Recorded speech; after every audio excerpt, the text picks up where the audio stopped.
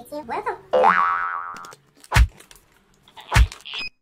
Hi YouTube, this is Georgette for Beauty and the Budget, and today we are going to be talking about The Ordinary again, but this time I will be using their most popular product, which is their AHA 30% plus 2% BHA peeling solution. Now this is a 10-minute exfoliating facial, and you're probably wondering, then Georgette, why I use facial for? Why do you need to use a skin peeler? Well, okay, let's back up a bit here.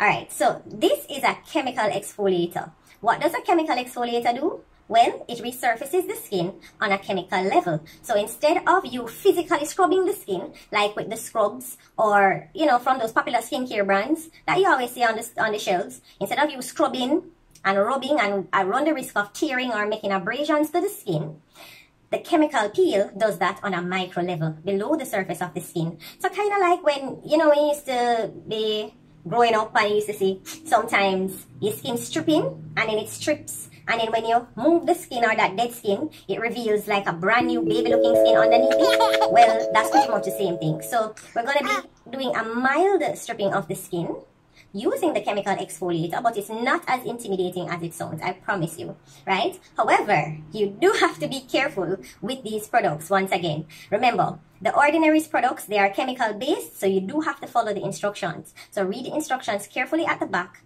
And for example, one of the things that it says on the back of the bottle, ensure that you are not doing any kind of exfoliating or any harsh things to the skin before you use the product. Also, your face should be completely dry before putting the product on the skin. But don't worry about all of that, because I'm going to show you how to use it today. Now, bear in mind, I am not an esthetician, I'm not a dermatologist, I'm simply a skincare junkie who likes to find good beauty finds on a budget. Now, to be fair, I already did my patch test because I couldn't make it funny up on camera in front of everybody, but it didn't. So a patch test is essentially putting a little bit of the product on a section of your skin and waiting the time that it says on the bottle, the 10-minute period, and just checking to see if you have any kind of irritation. You see, if you don't have any irritation after doing the patch test, you're pretty much good to go. But still, don't push it. Do not go over the allocated time as recommended on the bottle, because remember that that time is the absolute limit, right? So first things first, why am I using an exfoliator again? I would like to get rid of, for me, because remember, everybody's skin is different, I'm using a chemical exfoliator to get rid of dullness, because, you know, sometimes your skin gets clogged, you're using a lot of makeup products, dead skin cells. You know, the other day we had the dust storm, which I don't even think that gone yet, you know. So I use these products to help the turnover of my skin and to just keep it fresh and keep it glowing. Also, I am having a little bit of a texture problem with my skin. As you can see, there are some areas of concern. No, not this. This is a mole. And this is a mole, and I think there is a mole out. This is a mole right here. But you see everything else now, you see I'm having some hyperpigmentation. And this thing here is actually some blackheads gone rogue in the corner of my nostril right here. Now this is the bane of my existence, which is these things come up at that time of the month. So it's a constant struggle. It's a constant struggle, right? So other than that, there are some texture issues. So just to kind of even back out my skin and give it a fair chance to get rid of the dullness and the little, you know, rough look, I will be using it to exfoliate on that level. Alright, now I'm going to be reading the instructions, so at least you know what are the key things to remember when you are using this product. Once again, you only use it once the skin is completely dry. Do not use any harsh things about to go scrub your skin with no scent eyes or anything like that before you use this, because you will burn. It is chemical, so you literally would be piling on 2 types of exfoliation on your face, and that is just not cute, because what will happen now, your skin will scar, right? So some of the things it says that this also, you need to use sunscreen. If it is that you're going to be out in the sun, everybody up on lockdown now, but I mean, you're going to be out in the sun. If you're going to be out in the sun, put on a little sunscreen or try to stay as protected as possible, right? Because this does increase your sensitivity to the sun after you use it, right? And for heaven's sake, please do not put it in here. So when you are using it, do not put it in your eye contour, because this skin here is particularly delicate. And I have another product that I'll be using to address my dark circles here. I do wear glasses, so it causes a lot of darkness here, and I'm prone to darkness also under my eyes, because that is genetic for me. But I'll be using a product there from The Ordinary also. I can't wait to tell you which one. So when it comes, I will do the unboxing and then I'll do the review, right? But for now, I'm going to use this. Alright, so first things first, you have to cleanse the skin. So to cleanse the skin, we're going to be using a gentle cleanser, right? Or for me, I'll be using the Ordinary's Squalane cleanser. I don't know if you can see that, but here it is. So it's their Squalane cleanser. It's very gentle. Like I said, do not use any exfoliating product on your skin. The most gentle of cleansers that you can find, that is what you're going to be using. Now, to use the Squalane cleanser, it's an oil-based, plant oil-based product. So you warm it up in the hands, and then you spread it across. You spread it across the skin. So it has an emollient or oily kind of consistency to it. It's very thick. It smells very fresh, and it's very gentle on the skin. Remember, when you're doing your facial care, do not neglect your neck, because if you don't remember your neck, nobody will. So just always remember your neck. Go into the crevices of the skin, right? Under here for me, and just be very gentle. Also, if you are going to be using the skin peel, please, if it is that you have any cuts or any bruises or any abrasions that are open, any skin situation that you're trying to sort out, leave it alone. Don't touch it until that situation has been sorted out, because you can give yourself a chemical burn, and nobody wants that, right? So now I have on the gentle cleanser, so I'm going to wash my face and get back to you. Alright, so back again, and what I'm doing, I'm gently patting my skin dry with a towel, and I'm patting it, I'm not rubbing it, because to rub it would be risking further irritation. And I'm ensuring that all my creases and crevices are completely dry as per instruction on the product bottle. Okay? Now, what makes The Ordinary so special is that this Canadian-based company, they found a way to revolutionize skincare in terms of making it more affordable. Yes, we're going to talk while I'm waiting on it to dry.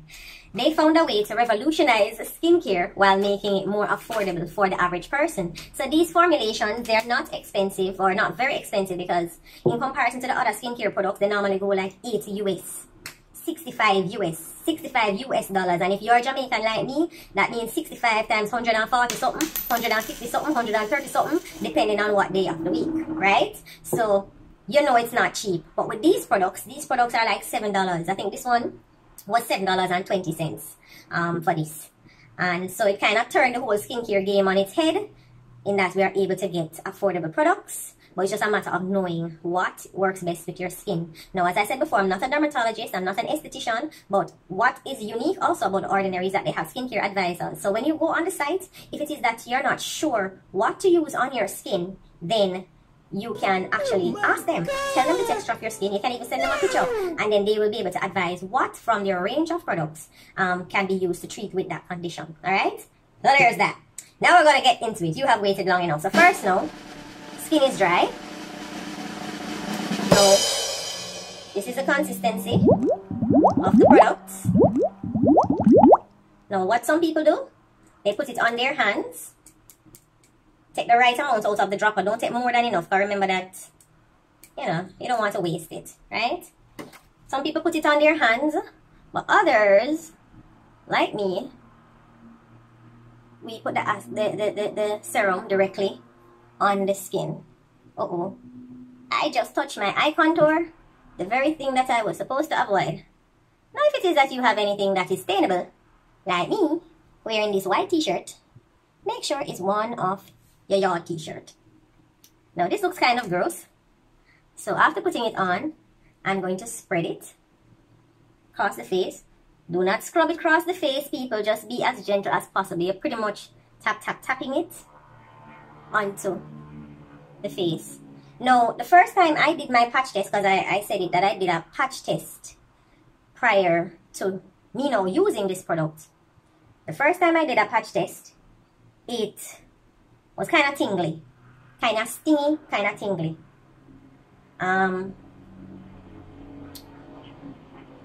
So you may experience that, but it's not supposed to be Oh dear God, it hurts. It's not supposed to be like that kind of situation. If it's that kind of situation, this product is not for you, right? This product is not for you. It's something that can also be applied onto the neck, but I never put out enough, take out enough. So whatever residue is left on my hands, that is what is going up on my neck. Because when people are doing skincare, you know, sometimes they want to focus on this little part here, the part with the eyes, the nose, the mouth. But what about here? On the hair? You see, that's a part of the face too, right? So we just take a little bit more, whatever is left in the dropper, which is this, and just put a little here and a little here. And I'm gonna carry this into the corner and under. Don't rub it too hard, because you see, you can find it has a little sooty kind of thing. Do not be putting it on your lips, okay? That is also a very delicate area. Do not put it in your eye socket or your eye contour. Unfortunately, some of it has kind of spilled in this one. Kind of take out a little bit. Alright, there we go. So, from here to here. So, don't put it in there, so, because that is a delicate area that you do not want to be messing with. I promise you. Right? And then, let the games begin. So, you're using a timer now.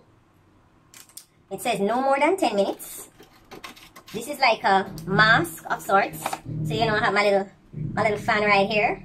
My free fan. It's my free fan. Leave me alone. So, I turn it on. Alright.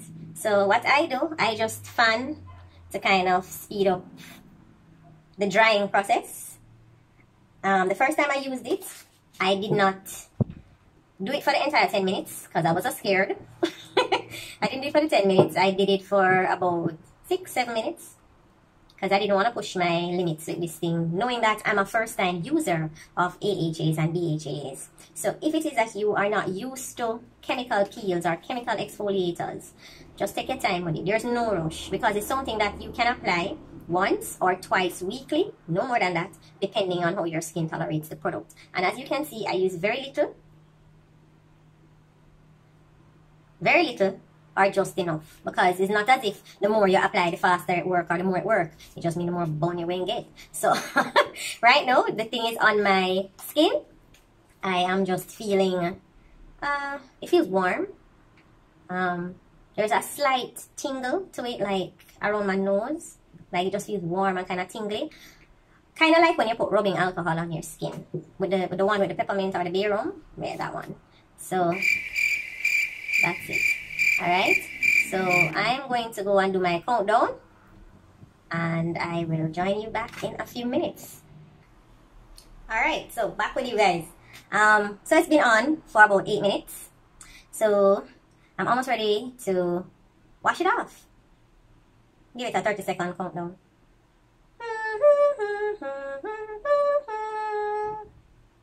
Now I'm ready. Alright, so I'm going to wash this thing off.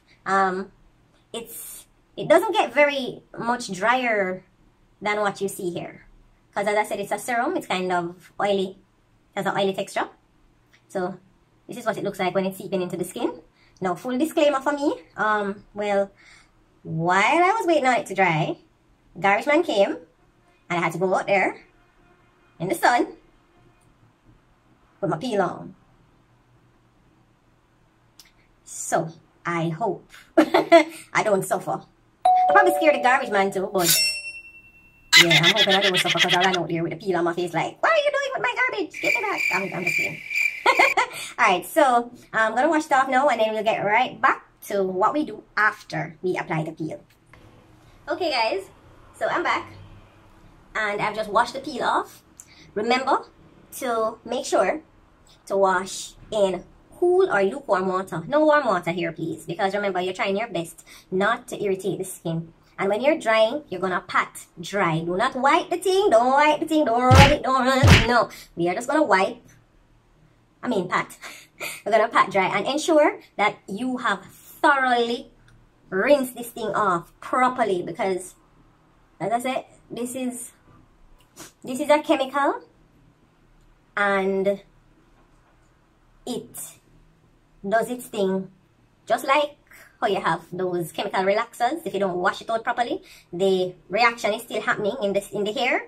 Yeah, you don't want that to continue to happen. So you just ensure that you rinse it off thoroughly. Rinse off all traces, okay? Some persons on the fancier side of the skincare line, they have neutralizing products that they can put on the skin to kind of stop the reaction. But for us, layman, budget people, we just wash the skin, make sure that all traces of the product in your hairline, these places, ensure that it is all gone.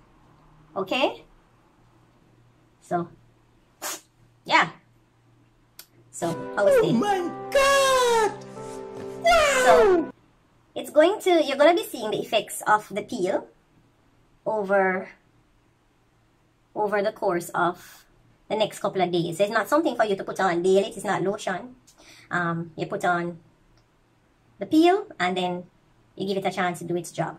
Now, after you've put on the peel and you wash it off after the 10-minute period, I mean, the nice thing to do would be to soothe the skin. And to soothe the skin, The Ordinary has a serum, which is a hyaluronic acid or moisturizing serum. Hyaluronic acid 2% plus B5. So it's very moisturizing. So I'm going to put that on.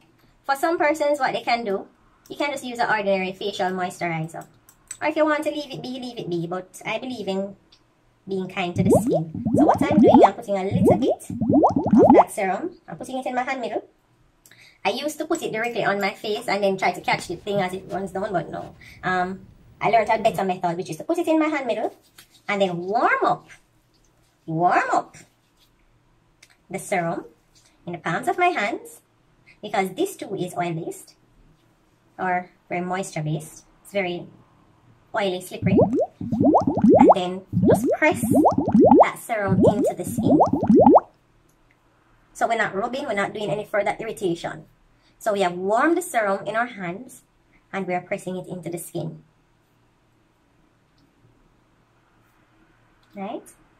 Just like that. And ladies, if you're going to do this, the day that you do this, don't be putting on no makeup on it. I wouldn't put no makeup on my skin that day. Just let the skin breathe, okay? See there?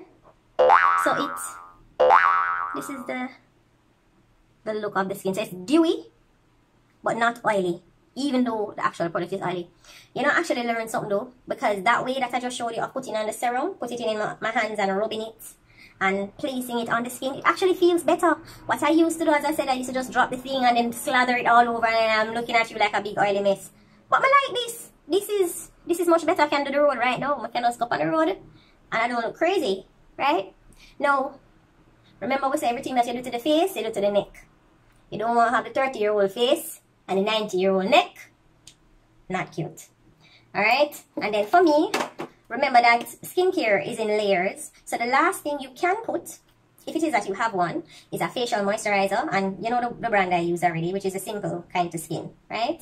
I don't have a moisturizer from The Ordinary as yet. But if you do have one, or if you have any other gentle moisturizer, use it. Especially if it's meant for the face, right? But just a little bit because you just did a chemical process. So, just a little toops. That's it. Time out. Right? So, I'm going to do the same thing like what I did with the serum. Rub it in my hands and just pat it over the skin. And I'm going to show you all something. I'm going to show you all something real quick. If you're feeling fancy. If you're feeling fancy, raise your hands. And then I'll show you. Feeling fancy? Alright, hold on. You see that? That's my Jade Roller. That's a skincare tool for the face. You can get them cheap on Wish, online, anywhere. And I put mine in the freezer. That's where I keep mine. So after I use it, I always wash it off and put it in the freezer to chill. Why? Oh my goodness. When I use my moisturizing products, it is such a pleasure to rub in the moisturizer and the serum with this Jade Roller. And because it is chilled,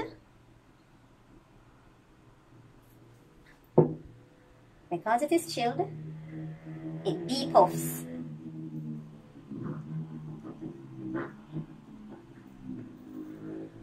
I know after doing such a chemical exfoliation, I feel like a painting. After doing such a chemical exfoliation of the skin, anything that can soothe and calm the skin is a plus. This feels so good right now, I can't even tell you. It is so soothing. And it has two ends, so you have the smaller end for under eye. So like I said, if you're feeling fancy, you don't need to do this. But if you're feeling extra, you know, you can. What some persons do too, if they have the mask, the little moisturizing mask, it is nice too. So if it is that you didn't even want to just stop at putting on the moisturizer, you prefer to put on a mask, you can put on a moisturizing mask. Just ensure that whatever else you put on the skin after that chemical peel from The Ordinary, just ensure that it does not have any harsh compounds, any acids, any chemicals. So you will not be using anything with any acids like benzoyl peroxide, salicylic acid, glycolic acid, lactic acid, none of it. Right? Just keep the products as simple as possible and as natural as possible. And then that is it. So that is it, and I'm set for the week until next week with the product. And all I do, as usual, you know I'm big on my Vaseline. Just pop a little of that on my lips. I'm going to do a tutorial real soon to show you how to do the lip scrub. But I mean, if you already probably know, which is the sugar with the Vaseline and your scrub. And if you're feeling fancy, you can put a drop or two of essential oil in it. And that is it.